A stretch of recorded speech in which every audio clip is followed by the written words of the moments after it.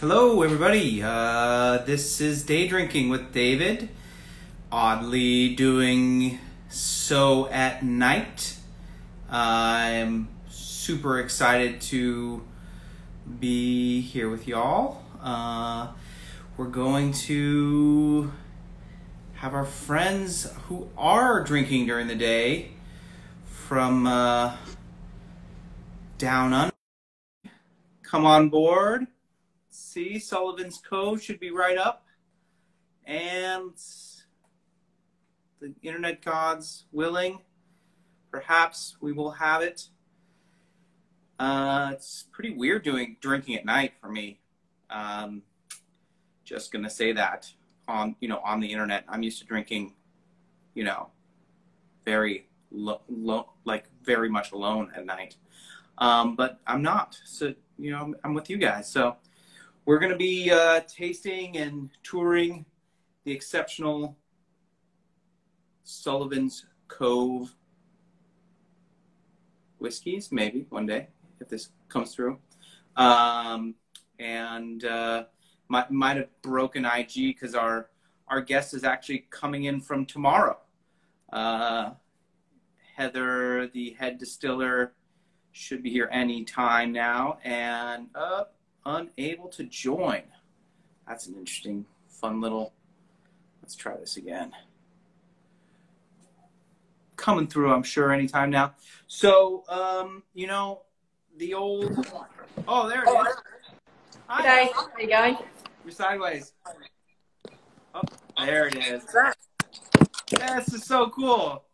Better. We made it. We didn't break in. This is amazing. How's Tuesday treating you? Yeah, not bad. Well, Monday, I'd recommend. Monday was shit over here, but otherwise, we're so excited to be here with you, drinking during the day, your day, my night. But for us, still like for us, we're already done a tasting or two today, so you're ready to go, huh? So Heather, tell us a little bit about Sullivans Cove, and a lot of people don't realize that you guys have been around for like more than 20 years. You're not some little upstart. We're just seeing the brand here in the States become a big deal, but there's a long history there. I'd love to hear a little bit about how it started. Yeah, cool. Well, so we're in Tasmania, which is quite a small island state on the south part of Australia, on the eastern side. And it's a pretty small population in Tassie, like legitimately maybe 350,000 people statewide. So it's a really tight-knit community.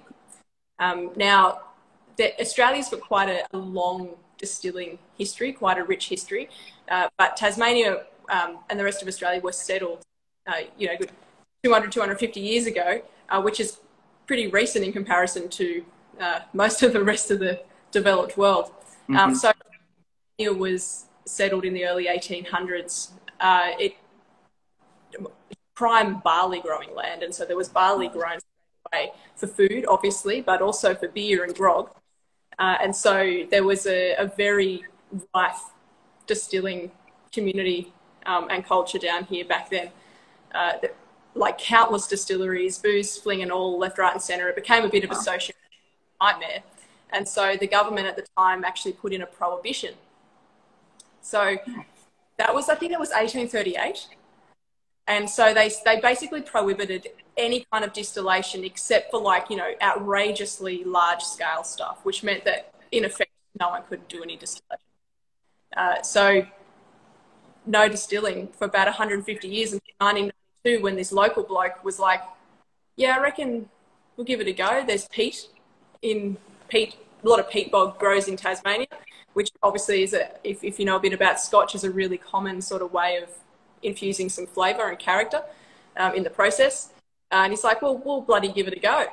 And so his name was Bill Lark, and so he had the chutzpah to front up to Parliament and say, oi, why don't you get rid of this outdated prohibition? We don't need it anymore. We're all cool G's. And they said, yeah, no worries. So then a couple of distilleries started then. Sullivans was one of them. So that was 1992. Sullivans started in 1994, was founded then. So we've got about 25 years under our belt. There's a few other dozen distilleries in Tasmania, but they've all kind of just started in the last dozen. So like what, more than? I think there's like 50 something licensed stills in Tasmania at the moment. A lot of them are really small operations. So we are tiny in world distilling scheme, but a lot of the operations here are really cool craft, small scale stuff, which is really interesting. So we're actually one of the bigger ones, but those ones have started in the kind of new wave of distilling that's been happening likewise around the world over the last half a dozen years. So we've got more barrel stock and a bit more experience under our belts. And to put it in perspective, size-wise, we fill 350, 400 barrels a year of new make spirit, and we've got about 2,000 barrels in our wine store. But to put it into perspective, Buffalo Trace currently has over 7 million barrels under bond. Yeah. So yeah, pretty small. Well, and I mean that's, you know, that's tiny even by Scottish tiny standard. You know, the tiny distilleries in Scotland are doing much more than that even. So and that's really the type. I mean, you're making single malt whiskey very much in the Scottish style with some tweaks for sure, particular I think in the maturation. Tell us about how you got to Sullivans and where your journey into whiskey started and how you got here. So I'm not from Tasmania. I'm from the mainland of Australia, kind of near Sydney. So on the south coast, kind of beach girl sort of thing. And so I grew up there and spent a number of years winemaking there.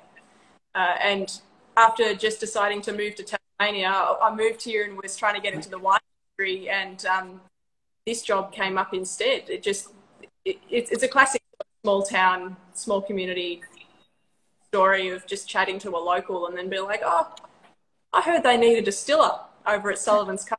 So I, just got in touch, and, a couple of days later I had a full-time distilling role. So awesome. That's how, but I honestly wasn't really a spirits drinker until then. I'd been big in the wine industry, loving wine, but moved to Tasmania and saw very quickly that there was quite a rich craft distilling movement, small scale craft distilling movement, and really loved what I was tasting. So was thrilled to get involved, and I've been a complete distilling convert ever since, and I love it. Very happy. That's interesting. My first love is definitely wine, and I got into this business sort of, not with any particular plans other than to like drink well and learn a lot. And I was quite young, like 22-ish, or being very clear that like nobody knew anything about booze in our industry. Back then, this is like 2004, 2005. And because I was always interested in whiskey just because I like to drink whiskey.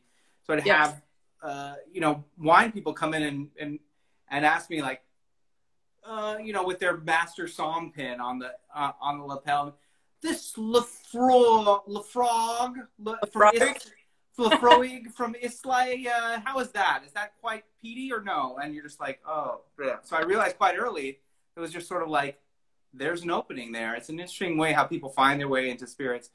And so you've been there for some time now, though, right? I think it's... You said when did I come in here? 2015, 2016?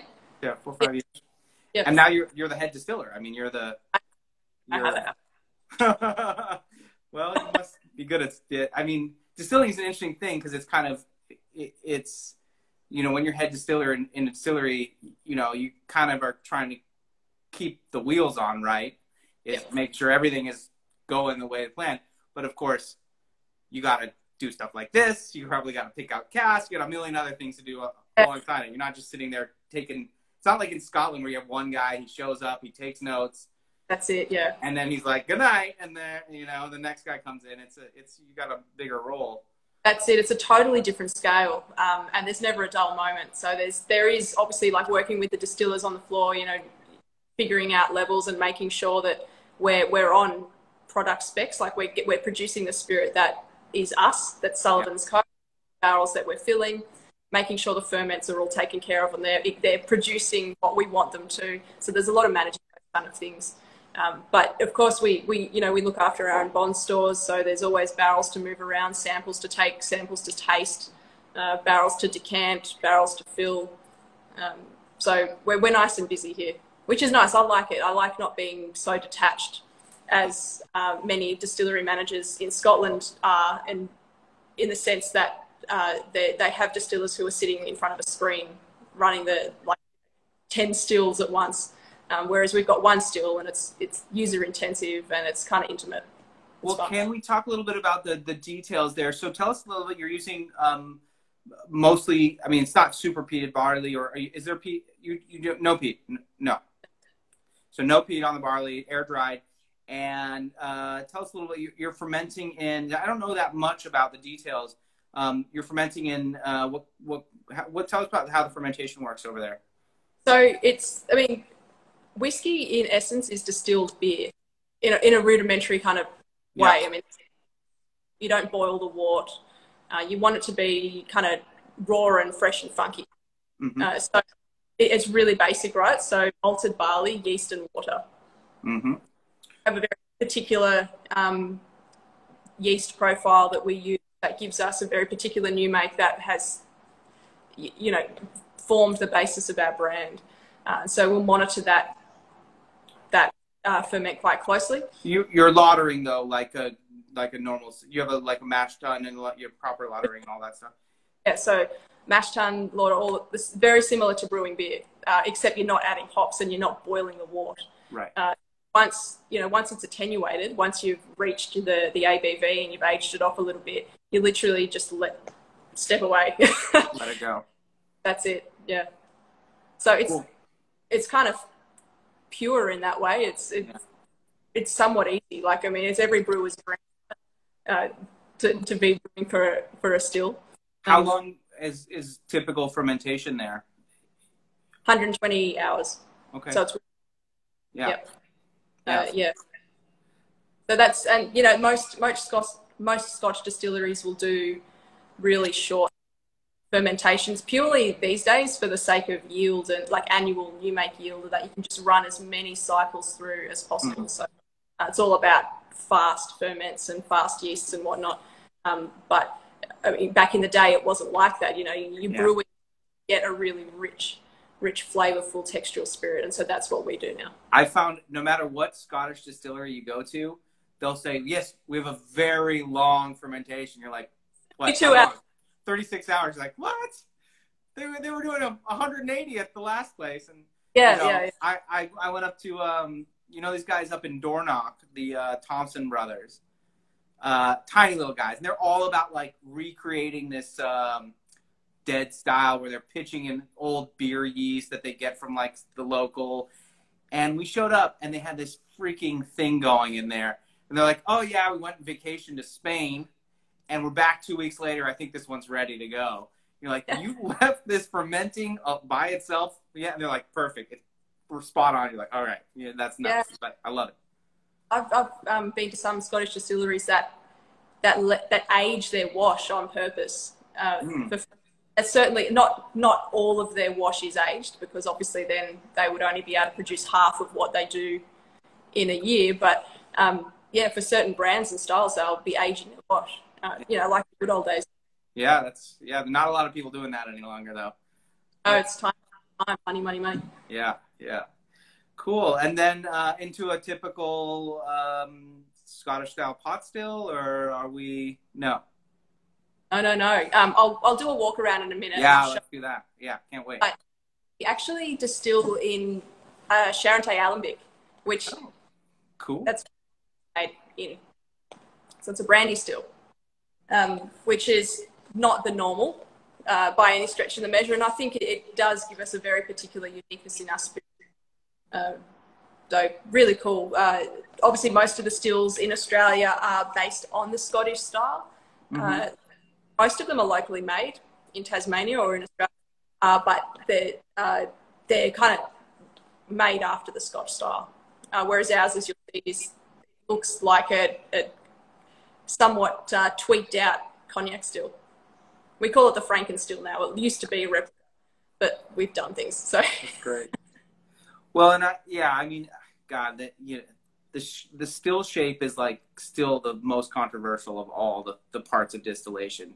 You know, one distillery you go, oh, it's got to be, you know, they recreate the bump when, you know, when they redo it, and then you'll go somewhere else and they'll be like, yeah, it doesn't matter what it looks like. It's all the same. It's fermentation times and distillation speed, and voila, it tastes the same. You're like, well, I don't know. I never know who to trust in this industry. You know, consider like an industry that swears that non-chill filtered stuff tastes the same as chill filtered stuff, and you're just like, you guys are fooling yourselves, but whatever, it's fine.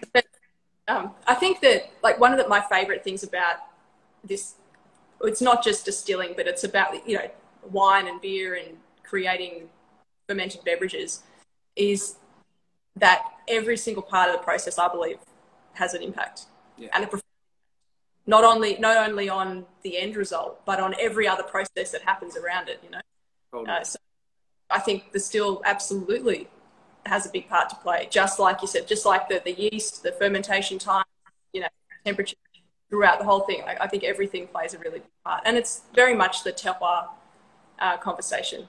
That's something that I wish more spirits producers would talk about, because whiskey, like all spirits, is a product of agriculture. Yeah. We talk about wine, you know, the terroir conversation is very French and it's very wine focused of beverages, but it really comes down to every single element of that place and the soul of the people and their input. So everything matters. Yeah, and I mean, even down to like the barley strain, that's something that's so skipped over now in modern Scotch. And, you know, I think, obviously, not to say, you know, what you distill necessarily will have a flavor difference because of the barley strain, but you're going to get a different process regardless. You know, certain barleys have more protein, have more sugar, have more what have you. So, yeah, I think it's always going to be, it might not be massive, but for you processing it, you'll pick it up. There is a slight character difference when you're distilling off different strains. So we're using, I mean, I guess the cool thing about the Tasmanian whiskey industry is that we're really just piggybacking off the brewing industry that was thriving. Because, of course, the prohibition on distillation didn't affect the beer industry whatsoever. So beer and wine have been quite a thing here. And then we come along in the early 90s and say, well, hey, we've got a still. You know, we can let's do something. Plenty of beer. And so obviously we're distilling off pretty much old school brewing strains, which have less starch. They've got more fat, like you know, building blocks for flavour and texture, than just purely existing for a nice flavour and lots of yield. So the wash that we distill is, you know, 7.3, 7.4%, closer to 10 or a little bit past it. Oh, yeah. We're certainly in it for the flavour, in it for the texture. Yeah. Yeah, you need those lipids. And the other thing that they don't talk about a lot in Scotland is that sort of that souring step that happens with the sort of open fermentation. If you don't boil, obviously you're going to have some lacto element. Yep. I think that's a huge important part. And then maturation, the final piece. Well, besides of course blending, of course you're probably using some Tasmanian wine barrels, no? Or because I do see the American oak, of course. That's classic. Yeah, so we've obviously got a lot of our barrels being filled into ex-bourbon casks, so they're coming from you guys in the States. Yes. Also filling predominantly Australian ex-Tawny casks. So they're from the mainland predominantly. We've got big wine producing regions in the mainland Australia that also fortified wine. So the Barossa is one of them in South Australia. That's the main one. So Tawny, for those out there not familiar, it's an Australian version of a port style wine. So it's fortified, varietal grapes, fortified and nice and sweet and thick, you know, dried fruit, molassesy, nutty. It's gorgeous. So there's a very particular style of Australian fortified, and the barrels that we then fill from, like, with our new make from those exportified casks are just gorgeous. It's the sherry style whiskies that you find in Scotland, particularly. It's actually interesting. They're quite different from the and because tawny and sherry are quite unique. I mean, sherry is much sweeter and broader, whereas tawny's quite dusty. It's got a really classic dusty, almost like Shiraz and Cabernet Sauvignon. You know, big red fruits, quite luscious. Really.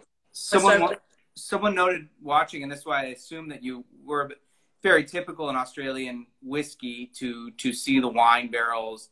And I think you're probably smart. I don't think, especially in a massive form, that dry wine is especially in French oak, is always giving the best environment for single malts necessarily. It can make great whiskey. I think there's a very, as you say, you've got dry red wine already big in the tannin front, put into a French oak barrel, heavy in tannin, and then putting 63, 64% spirit in there for, in our case, it'd be like, at least a decade. Then end up with a lot of dry spirit. But I think there's a knack. But the wine casks that we filled are white wine, so Chardonnay based. And we've had some great results. French oak, little 225 litre barrique, ex-Chardonnay casks, and they actually give a gorgeous fruit salad delicacy, but beautiful savoury herbal note as well. I'm not saying that I'm opposed to wine casks in general. I just think it's more difficult to use than the obvious thing. I think that. You've got to be very careful with it. It can you can over extract the tannin really easily. Yeah. So where's the Chardonnay coming from then? That's predominantly the Barossa as well, although we have also filled some Tasmanian Chardonnay and Pinot Noir casks as well. Pinot Noir is a great varietal that's very much at home in Tasmania. Yeah, huge fan of the Tassie Pinots. Those are Tassie Pinot and Tassie Chardonnay. They're the two main varietals grown here because we've got a cooler climate down in Tassie. Yeah. Very cool. Well, and warehousing, are you using Dunwich style, or you have a racking house? I mean, it's quite cool there. Yeah. Most of the time, right? Yes, well, we were using Dunwich, but just for pragmatic reasons and just for the safety of our staff, we have gone over to the metal racking. It means you can access barrels really easily, safe, etc. But the climate here is an interesting point. Is that in Tasmania we are a lot cooler in general than the mainland of Australia, particularly the coastal areas. So like our average winter temperatures are like low to 10 sort of thing. We'll get down to 0, 1 frequently in winter. A lot of heaps and heaps of snow in the inside of the island part. And summer, there'd be maybe a handful of days that hit 30. Whereas compared to the rest of Australia, it gets a lot. Yeah. But is it very humid, or you have a lot of rain in the summers? No, it's dry. Dry. So our maturation climate is a lot more akin to Kentucky, to bourbon, than it is to Scotland. So it's an interesting sort of somewhere in between for maturation. We're maturing for long periods of time at Sullivan's. We're using full-size casks. And we're letting them sit. We don't touch them, just for the odd see how they're going kind of thing. But we don't start tasting them with the view to seeing when they're going to come through until they're 8 or 9 years old. Wow. So we're releasing whiskies that are somewhere between 10 or 11 and 20 years old in a climate that's somewhere in Scotch and that one. That's backwards, but we got 17 to taste later. I'm very excited for that. Cool. Well, let's take, if you don't mind, a quick walk around the distillery and check it out. Not a problem. I'll around and we'll do a tour. Bourbon Bites asks, are we getting some Sullivan's products soon here at KNL? They are for sale. I think we sold out of the double cask, the double oak, this week, but just search Sullivan's on the site. You should see them there, and we'll have all 3 available today or tomorrow. They should be back in stock. But yes, they are very much available. Beauty. So here we are in downtown Cambridge. It's a little suburb of Hobart. see, it's really beautiful. Lovely. We're just in a nice little industrial area, which has got room for us. So I'm just going to take you on a walk. We'll go up the top of the mezzanine because then we can look down on the still, have a peek at Myrtle. Myrtle's the name of the still. Every still has a lady's name. Okay, so here we go. This is just one of our warehouses. This is the one that holds the still. You can see that thing. We've got in here as well. That's the stainless steel racking we were talking about. This is Myrtle. Oh, gorgeous. So 2,500 litre pot still. We've got here the reflux ball, boiling ball, onion neck, whatever you want to call it. As you can see, there's quite a wide flange at the base of it. So you get a lot of the vapours just flying up there. And there's a much more narrow flange at the top. So there's a traffic jam of vapours condensing. And so it actually makes it quite hard for the vapours to make their way up. Mm. That's a lot, given the size of the still, make their way up and all the way over the swan's neck. Nice little decline here down the line into the worm tub condenser, which is quite an old school style condenser. You can see the coil in there. So basically, we've got some chillers out the back with water reservoirs in them, and that keeps chilled water circulating through the condenser tub there, which chills the vapours inside the coil, and then they come trickling out. Sorry. There we go. She's running. All right. Look at that. Out. Just trying to get a better angle. Yeah. So that's our new make. We are on a spirit run, so it's coming out a nice little rate. And we've got these cream tanks here that are receivers for various low wines or spirit at different stages of the process. So we run the still low and slow.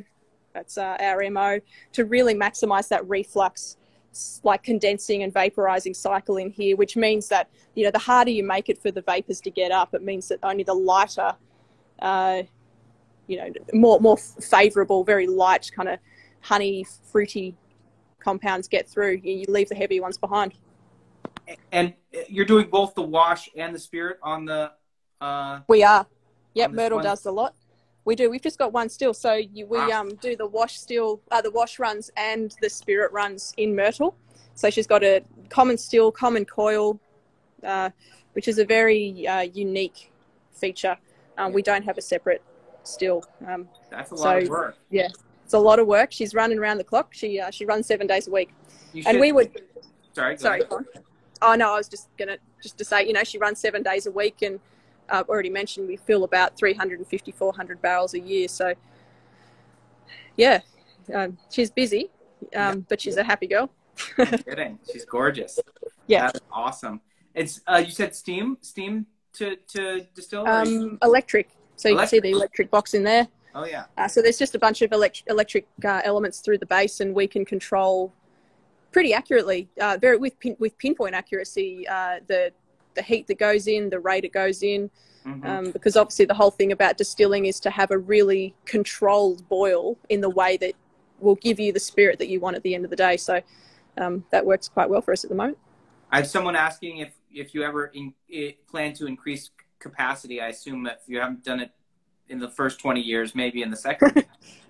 Look, I mean, it's not off the table, not off the cards by any stretch of the measure, but I think with a brand like ours, the main thing is that we don't compromise on, the spirit style that we have, the maturation style that we have. So if we were going to, we certainly would do it very considered. And our scale is really small. So it probably, I don't think it would take much to sort of compromise on that quality. Yeah. Where is fermentation occurring? Fermentation occurs at a brewery down the road. Oh, cool. So we contract brew. So we work really closely with the local brewer to get a very specific wash that's literally, they've got tanks just for us. So it's a really cool partnership that we have with a brewery called Last Rites. You can see over in the background as well, while we're here, all these tanks, they are settling whiskey. So whiskey that we have decanted, also some brandy, but mainly single malt. And we are slowly diluting them to bottling strength, an appropriate bottling strength, which we decide for each batch. So with the maturation stage, we don't have timing, alarm bells that go off and say, oh, this whiskey now has to go into our 10-year-old or whatever. It's literally every barrel is tasted quarterly, like with the seasons, once it reaches 9 years old. And when we think it's hot to trot, we will decant it. That could be 10 years old, it could be 16, 17, 18, 19, 20, whatever. The whiskey, we believe the whiskey tells you when it's ready. So we'll gently decant it, and we'll sit down here just for a little minute, bubbling away with its water, and then we move on through to the bottling room. I'll give you a peek there while we're at it. What's the who's the team to make those decisions? Obviously, you're on it. Is it a large group of people, or is it a small select group? How's it going? A small group of people. Obviously, I'm on it. So we've got all of the distillers are part of that group, and we've got a small front of house crew here as well that are part of that group. But there's usually only 3 or 4 of us in any one day. Just going to give you a walk around Myrtle while we're here. Someone's asking how the brandy is going. Brandy's going well. Yeah, that's cool. I didn't realize you guys were doing that. I'm super psyched to taste that one day. Yeah, about a decade, actually probably more than a decade now, probably about 12, 13 years ago, we distilled a bunch of local wines. Great. And hi guys, this is the bottling room. I'm coming back to brandy. Hi everybody. Hey. You're live. This is our tiny little bottling room. Awesome. Really handmade. Totes done by hand, so you can see this is the thing we call the octopus, even though it's only got 4 tentacles. That doesn't really matter. So really small scale in the bottle. Oh yeah, gorgeous. Putting into the boxes here. Tammy's wrapping for postage. This is Cam. He's chucking the bottles in. Hi Cam. Howdy Cam. Yeah, so really, really small scale. Thank you. But with brandy. Oh, sorry, go on. Sorry, no, let's talk about brandy. This question will wait. Tell me, so you're distilling local wine, finished wine. Yes, yeah, wine. As you would for any with beer. But brandy is distilled wine, as whiskey is distilled beer. So we had an opportunity to distill some Tasmanian, predominantly Chardonnay and Pinot Noir.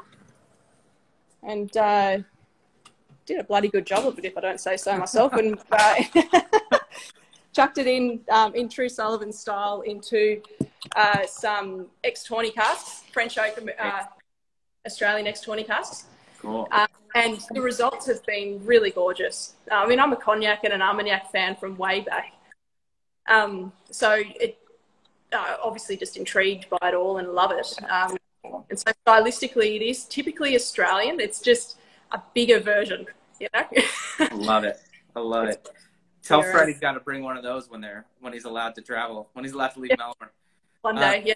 One day, 2022. Well, this has been so cool. Thank you so much for your time. Let's what I was going to ask you earlier was, I assume your primary market is Australia, of course. But we're so happy to see them in the States. Are you guys kind of going all over right now, or is it mostly Australia, Europe, and where are you? Thanks, Fred. I appreciate that. Are you guys on a conscious push to sort of bring Sullivans to the world, or just sort of tiptoeing out? Tell us a little bit about the plans. Yeah, we're definitely in a conscious push, but in a small way. I mean, we don't produce much, and we don't bottle much. That's the other. There is the domino effect of having to wait, average 15 years sort of thing before you can bottle something and sell it. So we've only got to sell what we distilled 10, 15 years ago, which is big. So the most part, our sales are domestic. but we do trickle it out to the States, to Europe, to the UK. Yeah. Awesome. So should we have a little whiskey then? Sounds good. Hell yeah.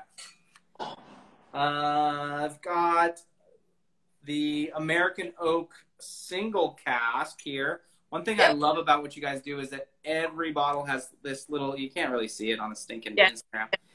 This little, just all the information that us nerds desperately crave about the whiskey. So this is barrel TD0230. Yep. One of 241 bottles, filled on the 29th of December. Oh, someone working basically New Year's 2007, and bottled into 2018. So it's all there. Yeah, I agree. I think that the side tags are really cute. So clutch. Beautiful color. So 100% American oak. So this is a true single barrel selection. You guys are, I assume, tasting a lot of these. It's probably a fun part of the job, huh? It's not bad. Yeah, we taste most days. Yeah. Obviously, you got to be realistic. I mean, you get palate fatigue, and so we'll do about half a dozen samples a day at a time. We got to do other things in the day as well. But obviously, we're scanning all of the barrels that are over 9, like every quarter, basically. It doesn't take long before there's significant change, and so we like to just constantly have our fingers on the pulse of each barrel and kind of follow each one's narrative, because a lot of the whiskies that we release are single barrel releases. So need to know where they're all at. It's almost like you've got to, it's like a schoolhouse of kids, right? You're just sort of watching them, monitoring where each of them is at. Yeah. And, let them loose on the world. The double is quite an important product for you, though, guys. I'm sad we don't have it to taste, because it feels like it sort of, in a lot of ways, exemplifies. Yeah, you like that? Sullivan's in a Westward glass. It's cross-craft cultural here, but the double. Yeah, tell us about how you do the double cask. So, like what we're tasting now, we've got the single cask. So that is literally one barrel. So a couple hundred bottles sort of thing, one barrel. Fingerprint of nature, can't repeat it. The barrels of a type are all very similar and recognizable. We're putting our same spirit into them, but each one is, it has its own nuance. With the double cask, it's not a blend, it's a single malt, but we're basically taking bits and bobs, like portions of no more than 10 barrels, so it's quite small, and marrying them together in a blending kind of exercise. So it's not a blend, do the blending exercise, put them together, if that makes sense. So, trying to pick and choose from certain casks to marry together, to give balance, to give complexity, good texture, to give that narrative that we're all after in a dram. Is the idea to have sort of a consistent Sullivans Cove profile across batches, or to do something different every time? Is that, I like to tell people all whiskey, unless it's single barrel, is blended whiskey. People don't really get that, but because we have this sort of Scotch way of looking at things. But any distillery that's putting more than one barrel together is making decisions about how the whiskey is going to taste, because the sum of the parts do not equal the whole necessarily. So anyway, what's the goal of that program? Is it that consistency, or? It is about consistency in that when I'm putting the blends together, I should stop saying that. It's because I do the size. But when I put the DCs, the double cask together, it is like, in my mind, there's a product spec. There's a particular Sullivan's Cove double cask brand character that I have to achieve. Each batch is definitely unique. It's just because at a scale at which we're doing it, there is absolutely no way that you'd be able to achieve Scotch style consistency at all. Molecularly, physically, doesn't happen. The double cask batches that we put together.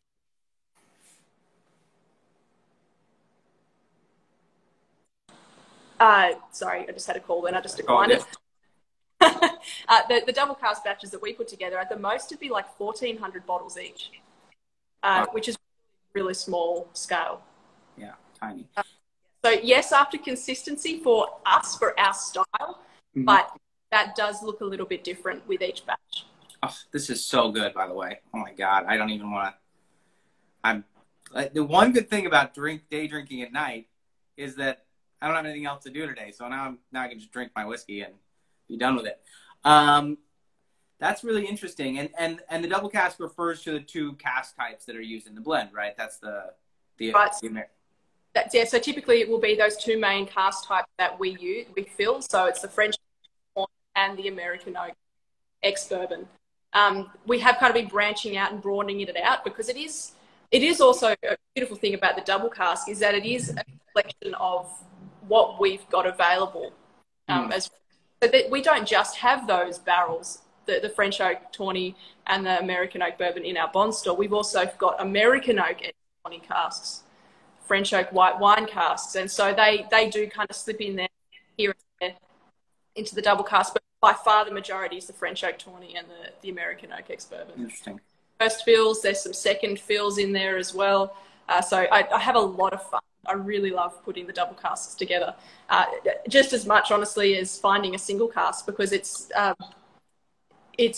two completely different processes.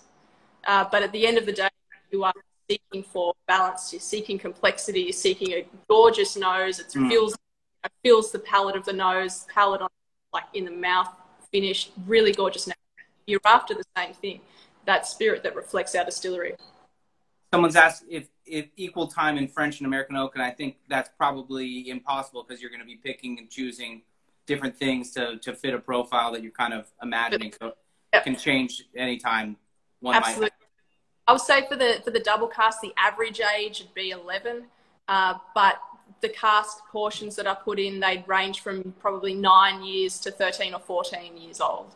Wow. Good question. Yeah, so each component will be a different age.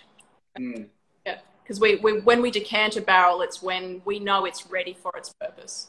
So it's ready to go straight into a single bottle like this guy, or we decided that it's just not going to be one of those barrels that needs center stage and needs to be the center of attention. It needs its best place as a team player. It just might not have that kind of extra, I don't know, pizzazz, like that. Yeah, complexity and balance that single casks have, which, to be honest, it's a freak of nature when single casks happen beautifully. Well, this one's there. Oh, it's all gone now. Yeah. To let them figure it out themselves. It really does feel like you're kind of a custodian. And I love the way you guys have this sort of aesthetic that it definitely feels different. It feels Tassie to me. This is a lot of ways the quintessential whiskey of and Lark, of course, which is a great distillery as well. But it's got it's got a soul from down under with all the accoutrement of a great single malt from Scotland. It's really, really interesting stuff. And just the fact that you guys can put 17-year-old whiskey out from a tiny little craft distillery, that's just, economically outrageous. And people don't realize, obviously this product is wildly expensive as it should be. And I think it compares up to, the very expensive whiskeys from Scotland, of course. But is in its own right, its own thing. And tell us about these older casks and how you bottle this. Well, these older casks are they're very special. So we're cautious. We definitely you get nervous when you're tasting them. I think, oof, is this one today? One of those days that we're going to stumble across a really old guy that's ready to go. They're really interesting in that they are so textural. They're beautiful. They're so textural. You'll feel it just voluptuously kind of lolling around your mouth. A gorgeous, creamy nut I'm feeling it. Oh my God. Wow. It's a different level. It's interesting you said that dichotomy in between the climate of Kentucky and Scotland, because it is starting to give us some of those exotic flavors of a great bourbon. Also some of the tropicality of an very old single malt too, which is really, really interesting. Yeah, I think that the climate, like we're dry here, so we're not like the climates that are quite humid, and so there is a different interaction that goes on chemically in the barrels over its age. As you know, whiskey buffins out there will know, the alcohol percentage in the barrel in Scotland actually drops because of the climate, whereas in Kentucky, and we're the same here, it rises. So it is not uncommon for us to decant one of these barrels. I mean, like particularly these, like a 17-year-old, and it will be almost 80%. Jesus Christ, that is nuts. At least the mid 70s, that's hot, that's high. So you've already got a whole host of chemical reactions, interactions with the barrel and spirit that aren't happening in Scotch. And so the Australian sort of single malt whiskey you're right, there's a really interesting dichotomy between the climate of Scotch and bourbon. And so there is nuances of both. We do have really interesting leathery dark vanilla stuff that you get in your good old bourbons, but Carmen Miranda's fruit hat, it's fruit bowl. You said you're going in around 63. Is that typical? Yep, typical, totally typical. And in terms of volume loss, alcohol and water, what's your sort of average in a barrel? I mean, look, I mean, like we kind of use the term angel share. I think that's used the globe around in spirits. And so we could be losing roughly like 8% a year. That's not uncommon. Obviously, the further along down the geriatric ward you get, you lose more. Right. Yeah. So a barrel of 17-year at 80 or 75% alcohol, you're still only getting, a couple hundred bottles out of there. Yeah. So, I mean, barrels like that, like a 17-year-old 200-litre ex-bourbon ASB cask would typically be half empty. Wow. Yeah. Oh, I'm sorry. I was picking up the wrong one. 160 out of that. Yep. With the dilution. So you're, you probably had there was probably even 100 liters of wow, spirit. Yep. Do you ever bottle at full cask strength, or is it just too intense? We've done a few. It's intense. It is super, super intense, as you can imagine. And I think it's all these geeks are going to want it now. They're like, I want the 80 proof. I know. The 80% alcohol. Yeah, it's totally for spirits and drinks geeks. Absolutely.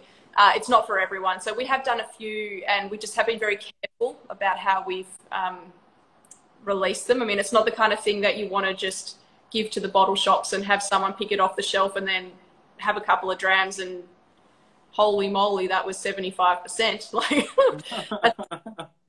But yeah, we have done a couple in recent years, but we tend not to.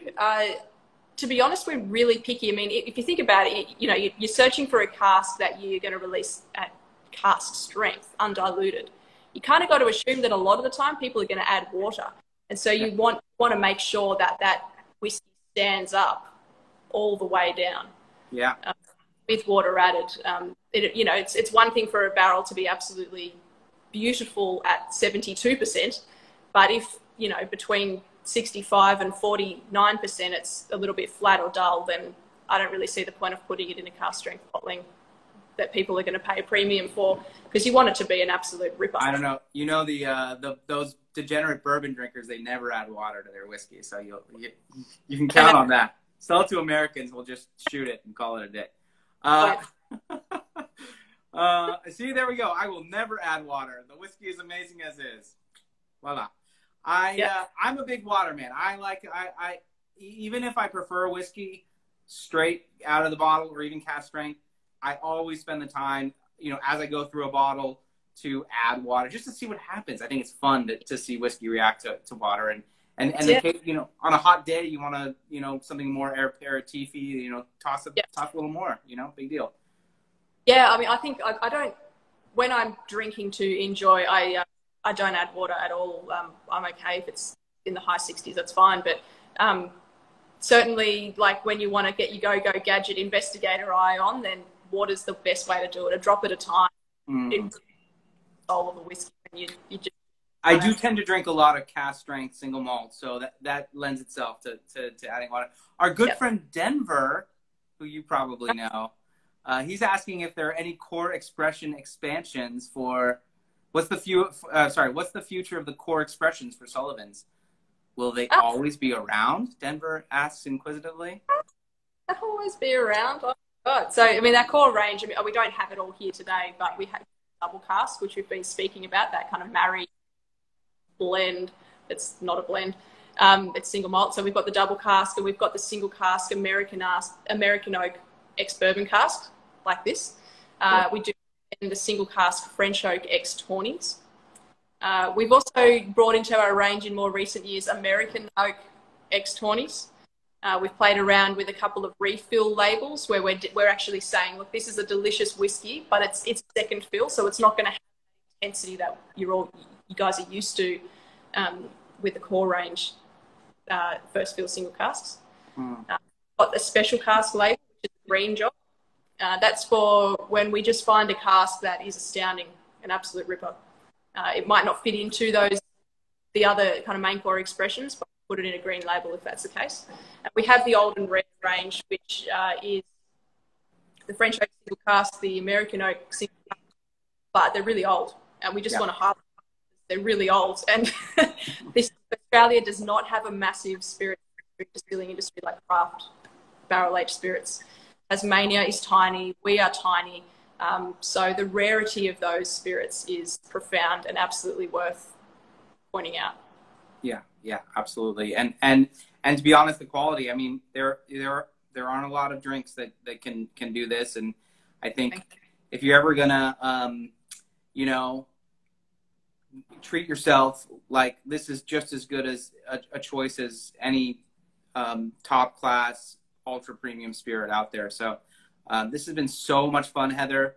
I could sit and drink with you on the internet indefinitely, but I'm going to let you go. And I guess we should open up. We still have a bunch of people watching. So any questions for Heather or myself before we call it quits? I know Denver can talk all night. That's no question about that. No, up. I think everybody's happy and okay.